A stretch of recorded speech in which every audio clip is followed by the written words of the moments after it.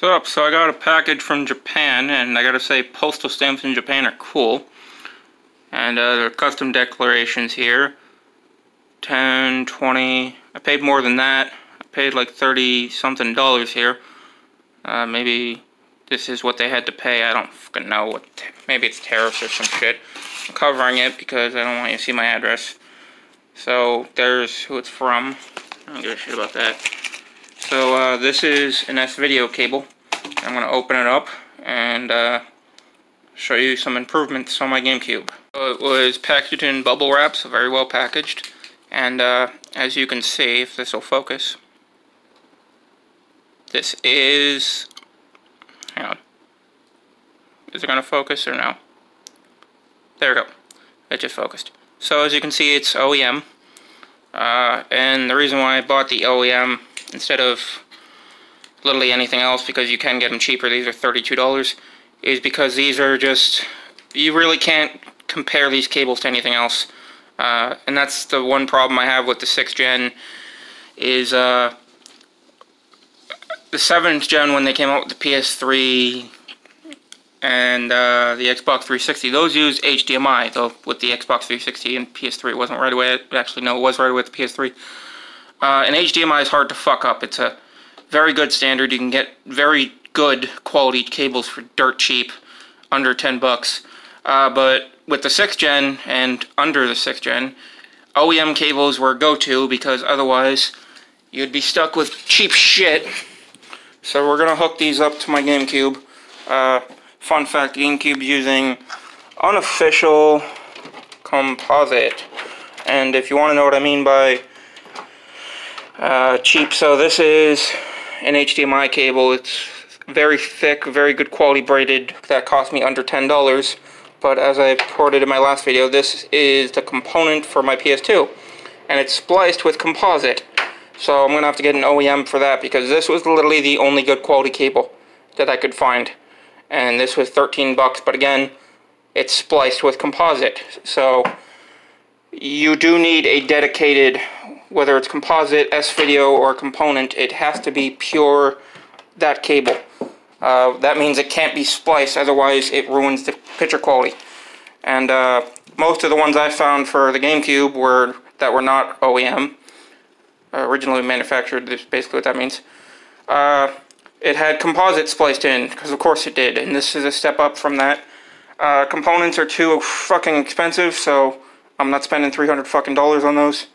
Most likely I will mod my Gamecube and put a HDMI port on it someday. I don't fucking know when. I want to do that because this one has the digital port. But for now, we're just gonna unhook this and set this up. And let's get our remote, and I'll show you what that looks like. So we want to scroll down to S-video. Will this let me click? Yep. Okay, so it's on S-video. There's no signal. Give me a minute. Before I plug in the S-video, I'm just gonna give you guys a baseline of well, how this works. I'm doing this with my phone as usual. I don't have an actual thing. So some things right off the bat. It is a good picture for cheap piece of shit cables, which is composite, yeah. But I will note that it's not the best picture, and it is a little blurry. I don't know if that's showing up on camera. It doesn't look like it is.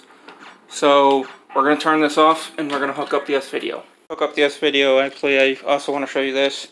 The OEM plug is much thicker, much more robust, as opposed to the knockoff. As you can see, there's no Nintendo symbol.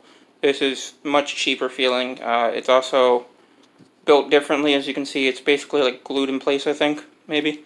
Whereas this one, you can see it's got a clip, so it might be easier to take off or take apart. Also, the cables on the OEM are thicker and a much better quality, as opposed to these thinner gauged ones. And this is the problem with cheap cables that aren't original manufacturers if you're going with a 6th gen console or lower. So let's hook these up on the GameCube. And already I can tell you it is much clearer, much sharper quality. Hang on, let me steady my hand here. The text is much sharper. As sharp as you can get with this video. But it does look much better. Even looking at the screen, it might not be that noticeable, but there is a sharpness to it that isn't on composite. It is a step up. So it was worth getting OEM cables. And that's pretty much that. Update on my GameCube. You guys one more game I have for my GameCube because I only have 2. Because if anything's going to benefit from this video, it's most likely going to be this.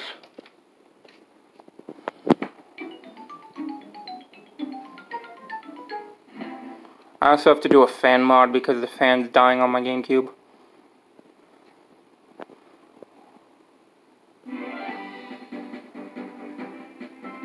So yeah, that is much sharper, much better picture.